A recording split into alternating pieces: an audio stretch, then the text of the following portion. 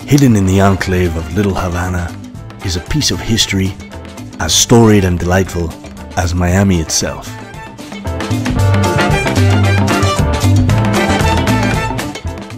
Established over 80 years ago with a run filled with bootleggers and gamblers, Ball and Chain wound up being one of the only places music legends Chet Baker, Count Basie, Billie Holiday, and Lena Horne could perform in the city. And now, it's reopened its doors.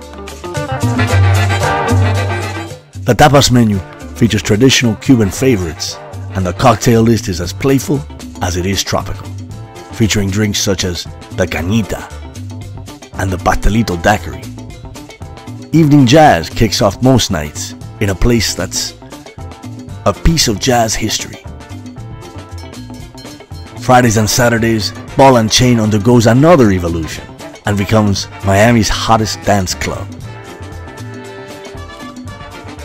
Ball and Chain has the feel of style and tradition that's made it become a real destination. They say if you haven't been to Ball and Chain, you haven't experienced Miami.